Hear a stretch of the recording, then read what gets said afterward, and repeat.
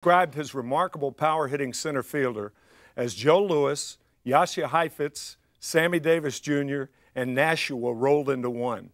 I say he was simply the greatest player I ever saw. He certainly transcended sports, revered by his peers, kids, and intellectuals, one of whom declared there were only two geniuses in history, Willie Shakespeare and Willie Mays.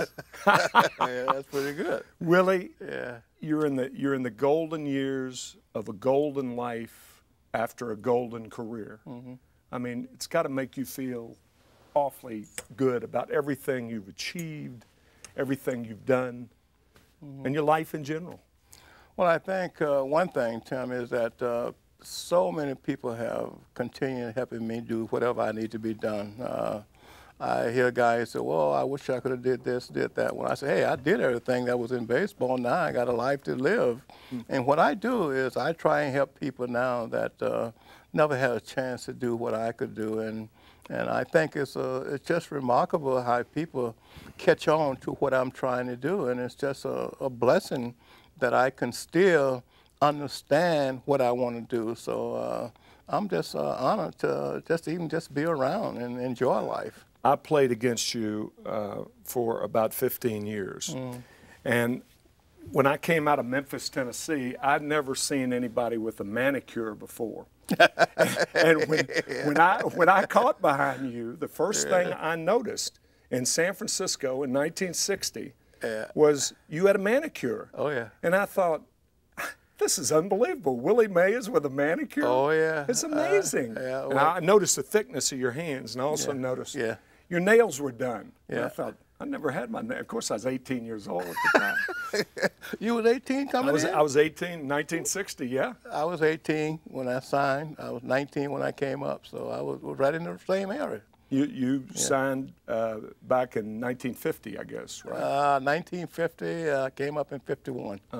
Hell yeah. Okay. But in 47, 48, 49, in Birmingham, you were playing. I mean, when Jackie Robinson came into the big leagues in 1947, you were, what, 16 years old in Birmingham? Might have been 15 or 16. Because you turned pro when you were 14. Well, I turned pro a long time before that. You know, it's just I never got the opportunity to play with guys like in, Birmingham. I had to go to Chattanooga, Tennessee to get started.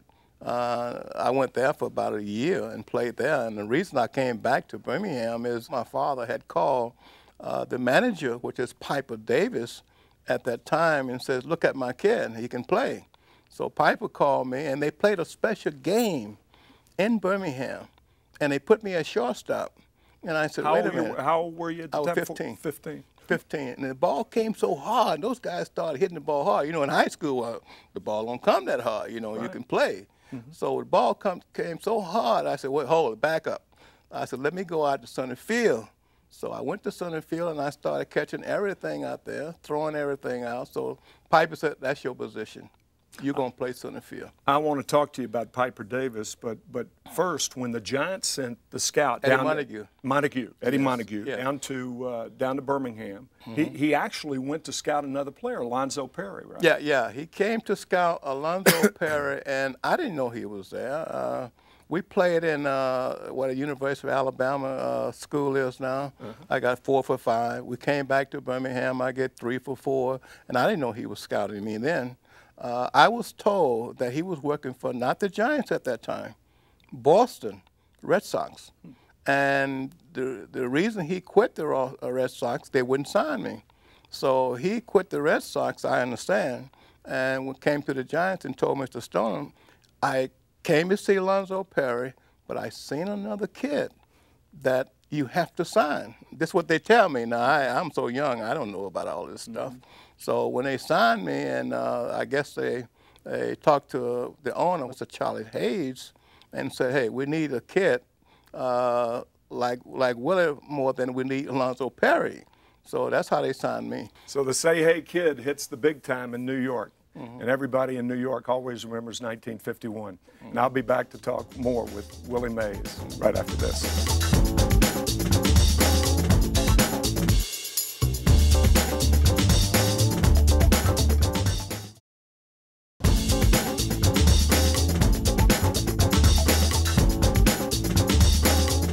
I'm back with the Say Hey kid who took New York by storm, the most popular player in New York Giants history. Back in 1951, you were going to move to San Francisco in 6 years.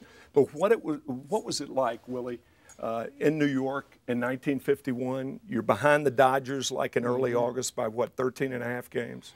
Something like that. We're about 13 and a half games out, and Leo had a meeting, and he says, guys, we can win. You know how dramatic Leo was. You know, he could make you believe anything. He could. Know? So luckily, when he made the speech, we went on a tear.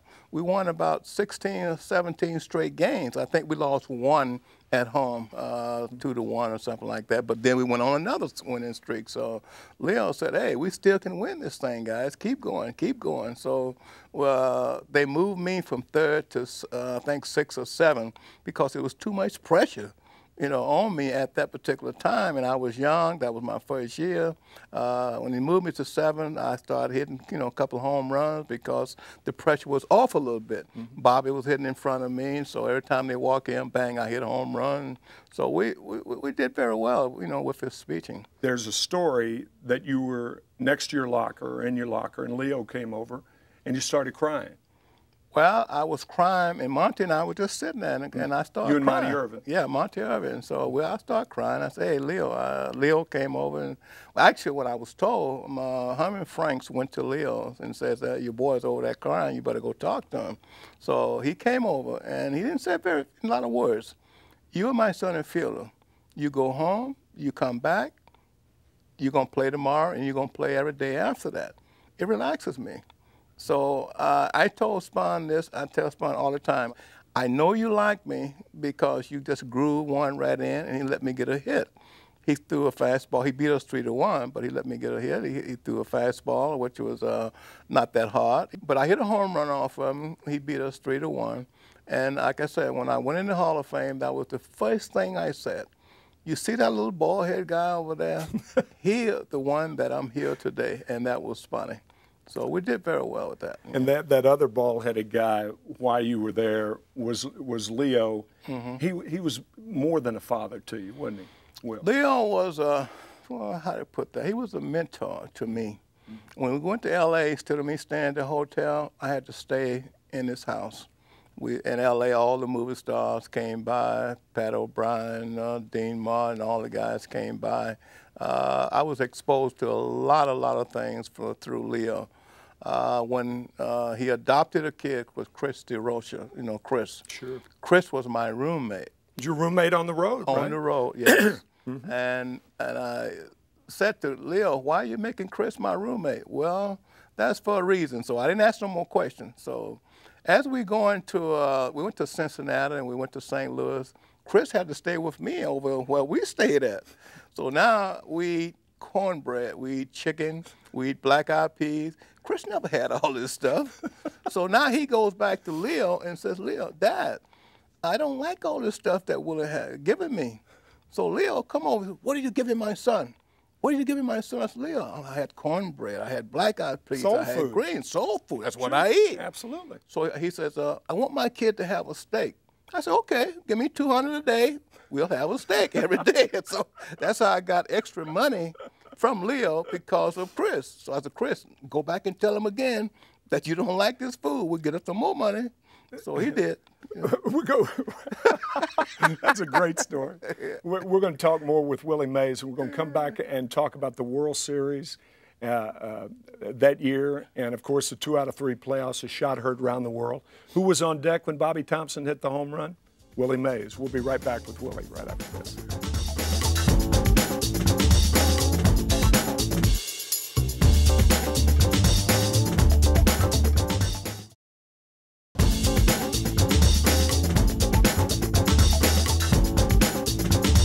I'm back with the incomparable Willie Mays, and in doing research for this show, I found out that you thought Leo DeRocha was going to pinch hit for you if Bobby Thompson had walked in 1951. I can't believe that. I'd never heard that. Well, Leo would do anything to win a game. I knew that, and as I'm kneeling down on deck, I said, if Bobby gets on, Leo is going to pinch hit for me right away, and that's going to kill me right away. Who would have hit? I don't know if we had Dusty there then or not. I don't. If we did, that's who was going to be the hitter. But 4 years before that, we talked about Jackie Robinson breaking in.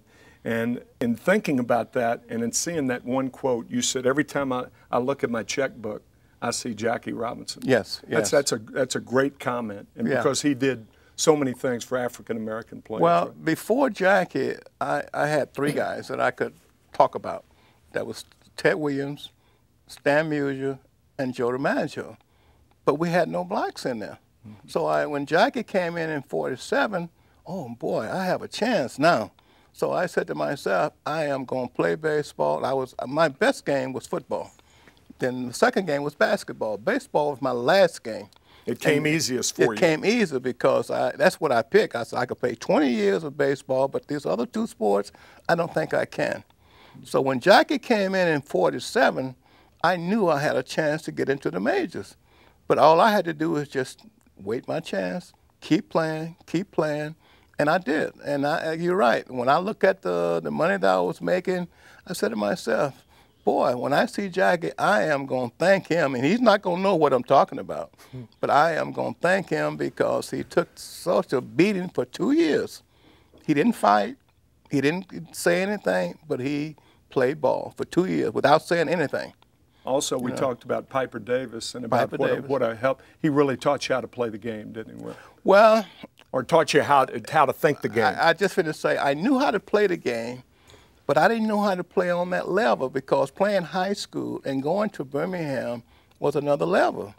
So Piper and I would sit on the bench sometime and we'd talk about if a guy hits a double, what will you do? And I said, I got to move him over. He said, that's right. Because the next guy, all he got to do is hit a fly ball. So I knew all the angles of how to play baseball before I even got to the majors. I went to Trenton. It was so easy at Trenton. I said to the guy, let me go to AAA because this is too easy. I'm wasting my time. So the guy said, no, you have to go through what they call a system in baseball when I came along. So I hit 354. And the reason I didn't hit more, because they called me up and said, well, you can't win the band championship. I said, what good am I playing? So the guy beat me out by 2 points. And I said, good, that's fine. You can have that. So I moved on. So it was such an easy game to me when I was playing in Trenton that we had a guy named Chick Genevieve was the manager. I said, Chick, let me just play my game out and let me enjoy. I said, I know you don't know how I can play. I said, but these guys are not on the same level because I just left a team that if you brought a team, that team that I left Birmingham, put them out here on the field, you guys wouldn't have a chance. You know, that's how good these guys were, you know. And the way you thought the game. And and during our last break, as an example, I'm talking to Willie about when I broke into to the major leagues, and that every time I'd hit a ball hard to left center field, Willie was there. Yeah. Every time I hit a ball hard to right center field, Willie was there. Yeah. And I'm thinking, no man can cover that much. But he worked so in tune with the pitching staff. Oh, yeah. And you told him what to do, and then he started telling me, he said, I know you were off-speed hitter. Yeah. And I thought you'd forgotten that stuff. Oh, no. I knew every team, and I could tell you what how the guy would hit, when he would hit, and especially under pressure. I knew all that because I was tuned to baseball, and that was my life. I knew everything. What we did, and I tried to tell a writer this one time, I said I would call the pitchers out in center field. He said, how would you call a pitcher? Now, he said, well, how can you call a pitcher? That means he thought I was calling every pitch. No. The pitch I want him to hit, I may say one. That's fastball. And I said, that's the pitch I want him to hit. He can throw the breaking ball, he can throw a slider, anything he want to throw. But that one pitch, I'm going to set the defense up for that one pitch. And I said to the guy, that's how we play baseball. And that's what I did. Talking about the breaking ball, Dick Groat, the great shortstop at Pittsburgh, and then he came to the Cardinals in '63. He said, there's one guy in the National League that you do not throw a breaking ball to. And that's Willie Mays. Well, about a month later, Bobby Shantz comes in, and Bobby Shantz had nothing, primarily a great breaking ball. He'd throw one after another. I was on it. You hit 3 home runs that day at Busch Stadium. You remember that day? Yeah. And two of them were off Bobby Shantz curveball, and I never heard the end of it from Dick Groat at the end of the game. We'll be back more with the great Willie Mays right after this.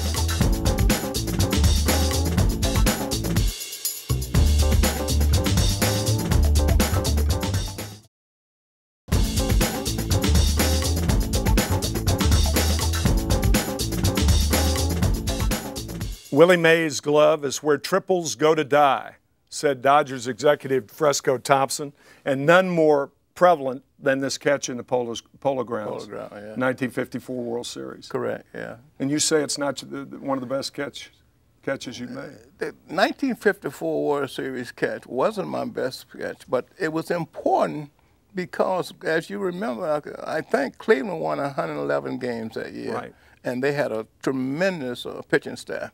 So my job was to make sure that nothing in our outfield would drop. So when I'm running at this ball, I'm saying to myself, it was two guys on. I'm saying to myself, get this ball back into the infield. As you all know, in the Polo Ground, if you're on second base, you can score on a long fly ball to center field. And Larry Doby could run, and he was a runner on at second. Right. I was told that Larry had went around third. He had to go back to second and still went back to third. He could run then. But anyway, when the ball was in the air, and I'm saying to myself, there's a wall here. I'm talking to myself as I'm running now. People don't, and I tell people this. They said, no, you can't do that. I said, well, I'm talking to myself as I'm running, and I'm saying to myself, you got to get this ball back in the infield, because if you don't, somebody's going to score.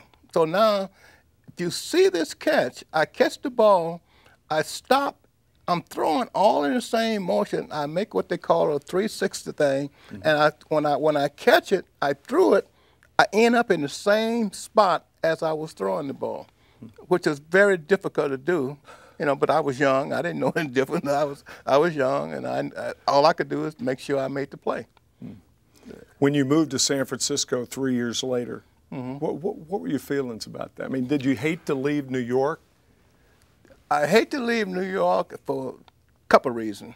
I had just established myself from 1954, and I'm just started hitting the ball. I'm just killing the ball. Adjusting the Polo Grounds yeah, and I'm stuff just like that. making myself known all over the country. Now we move. Now I got to go to San Francisco. The first thing I hear, Willie Mays is coming to San Francisco. We don't know if he's that good. He got to show us. And I'm saying, wait a minute, I done played 7 or 8 years. Why do I have to show anything? So I made a mistake my first year out there. I hit 29 home runs, but I said, okay, I'll show him. I hit 348. Richie Ashburn beat me out by, I think, 2 or 3 points. He bunted 4 times, and I called him up, to beat me out. But anyway, I changed my whole game. I didn't hit 30 home runs that year. So I said, the second year, why? Why am I changing my game for people that maybe don't understand how I play? So then the next year I hit 37, 38, and I moved on. So I started back playing my own game, because I only hit 319 every year, 320. I didn't hit 348, but that year I wanted to hit 3 to show them that I could play. So I hit a lot of singles, a lot of doubles. I didn't hit a lot of home runs, but I only hit 29. But I knew I could step on 29 without any problem. But that was one of the things I had. I was kind of disappointed in myself. And after another 15 years, Willie Mays didn't have to show people in San Francisco that he could play. And we have the soundbite after the trade to the New York Mets and Willie's farewell speech at Shea Stadium. Yeah. With my farewell tonight, you would understand what I'm going through right now.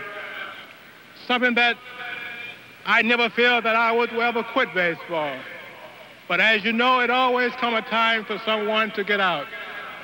And I look at the kids over here, the way they are playing, and the way they are fighting for themselves, tells me one thing. Willie, say goodbye to America. Thank you very much. Willie Mays' philosophy about baseball was very simple. Willie said, they hit it, I catch it. They throw it, I hit it. Very simple. Incomparable Willie Mays has been my guest. I'm Tim McCarver. I'll see you next time.